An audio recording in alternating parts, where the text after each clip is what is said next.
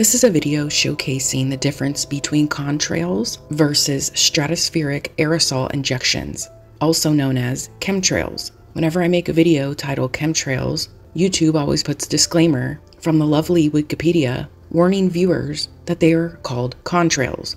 Now, contrails disappear after the planes fly by, which I'm showcasing and proving in this video. Stratospheric aerosol injections, which has the nickname of chemtrails, stay in the sky for multiple hours, which I'm also showing in this video. Most people call them chemtrails because that's exactly what they are. If you find a video on YouTube called The Dimming by Dane Wigington, it explains it in full detail, and they even have scientists that tested the trails confirming they are harmful to our environment.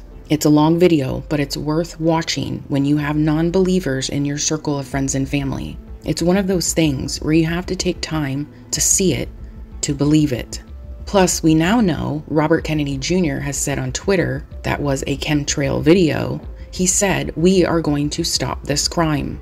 Fake news tries to debunk this theory, but when you read into their articles, they also admit that that's what they are, but also say they are safe compounds.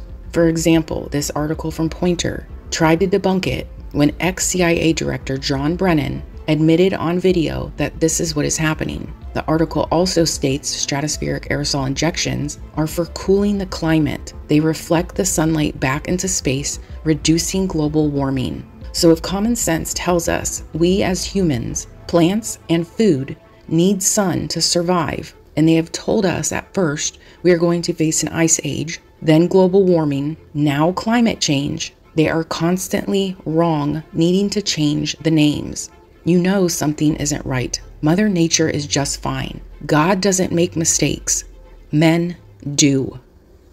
About a week after I shared Kennedy's reply on Twitter X on chemtrails that he said we're going to stop this crime, he then said it out loud for all of us to hear. He starts off by saying we are going to declare a chronic disease emergency like we had with COVID. And on day one, we're going to declare an emergency like we did in COVID. And it's going to be a chronic disease emergency. Kennedy says we're going to get the chemicals out of the chemtrails. You know, the chemtrails that were a conspiracy theory? We're going to get the chemtrails out, the chemicals out of the chemtrails.